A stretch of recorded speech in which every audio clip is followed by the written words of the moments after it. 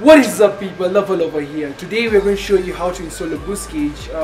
One of our viewers asked us to do so, so we'll do so. So for this purpose we're going to use Turbosmart boost gauge together with its 52mm. Take care when you're buying this, they come in 60 and 52mm pods and gauges together with the sun visor. You see, it's really important or else the thing will get hot, really hot.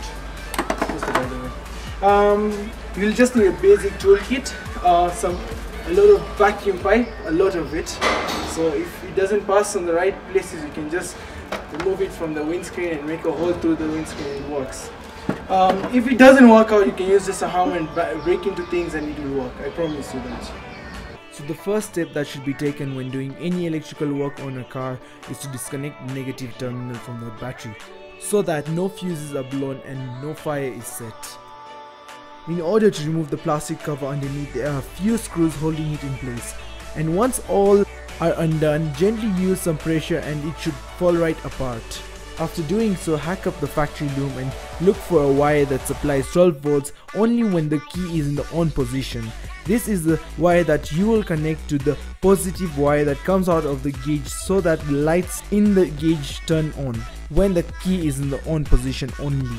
Now that all the electrical work has been done, route the vacuum hose from the engine bay to the cabin behind the dash and hook it up to the gauge itself.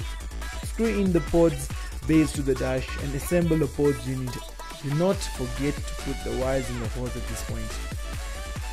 Ensure all the things are working before you close down all the plastic bits that you removed. This is the pipe that comes out from the boost gauge. This is the pipe that goes to the blow-off valve, and this is where we have taken our vacuum source from. So basically it's the just any nipple of the, even you can use any of them, but we use this one because it's more convenient and the cleanest route to get it to where it's supposed to go. And yeah, there's a T piece over here that sends the vacuum signals from this nipple going to the boost gauge and one going to the blow-off valve so it can trigger it. After everything has been done, go for a test drive and enjoy your new boost gauge that you just installed.